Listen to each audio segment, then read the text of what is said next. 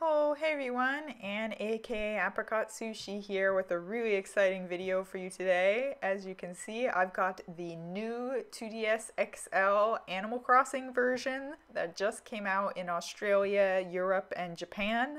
This hasn't been announced for release in North America yet, but I really hope you guys get it soon because I think it may be my favorite 3DS model from an aesthetic perspective. It is just so cute.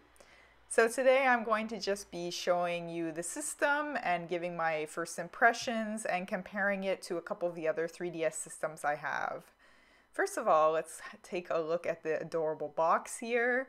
This new Nintendo 2DS XL, which has a mouthful of a name, is only in 2D, so no 3D capability. It comes with an Animal Crossing Amiibo update that came out, I believe, last year, the free update to Animal Crossing. So this is the full Animal Crossing game with all of the latest content pre-installed on the system.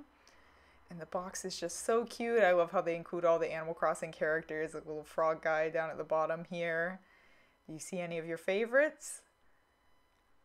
I just love them all. I love all of them. They're so cute. I like the koalas. There's a koala on the side there. So I won't be doing like a regular unboxing of this one since obviously I've already taken the system out. I couldn't wait. I had to see it as soon as I got it, but I'll just quickly pop it open to show you what the contents would look like. This one, interestingly, comes with the AC adapter. I don't think all of the 3DS models, especially some of the newer limited editions, they don't all come with the AC adapter to charge it.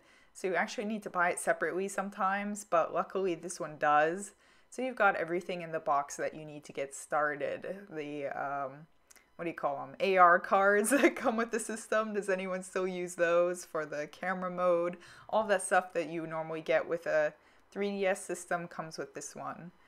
So now here is the system itself. I fell in love with this the second I saw the design, but I love it even more after I saw that it was etched into the case rather than like a sticker design or just sort of painted on. This is actually etching, so it's kind of 3D. You can see the buttons are this lovely mint color as well.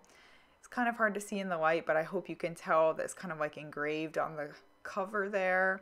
It's actually sort of a matte finish. It's not like glossy. The back is pretty plain. Oh, I got some dirt on it. I'll have to clean that off later. That wasn't there before.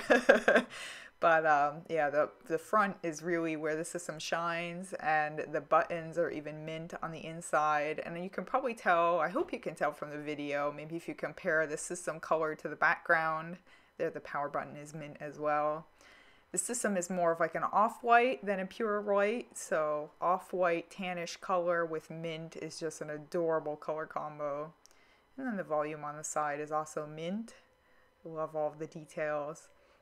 I actually did a system transfer from my original 3DS model to this one, so I've got my adorable Kirby theme on it. I have to re-download some of my games, but you can just get an idea of what it looks like. Of course, it's 2D only, so there's no 3D thing on the side to turn the 3D on, so you can only play your 3DS games in 2D, but I don't really play them in 3D anyway, so I don't mind.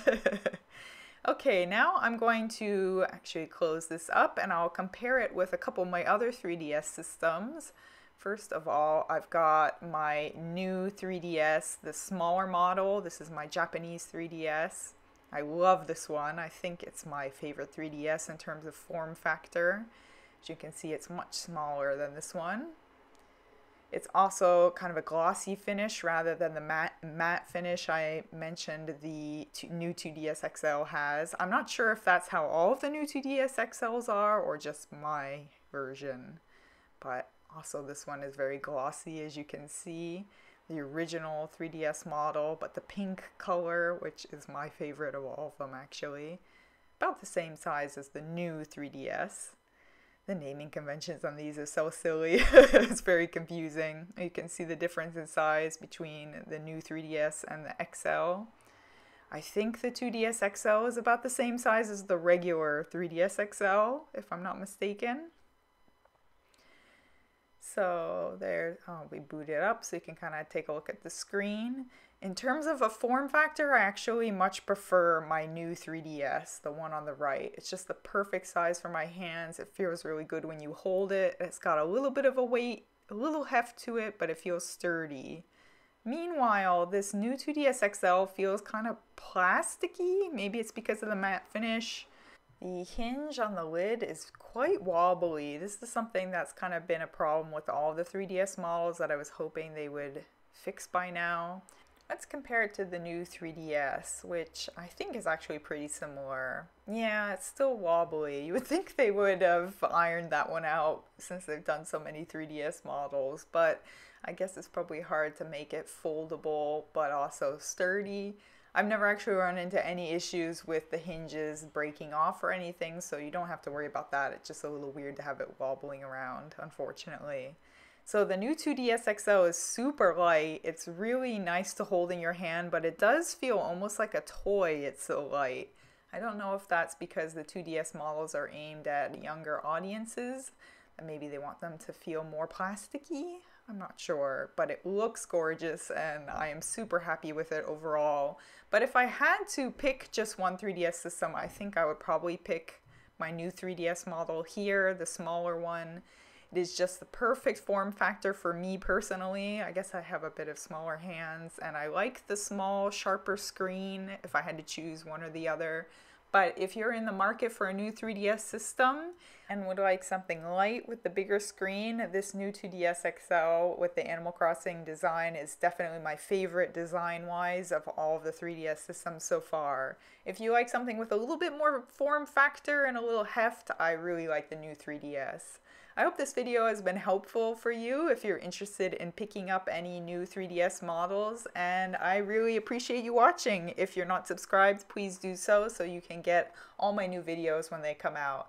Thanks so much for watching, and I'll see you again next time.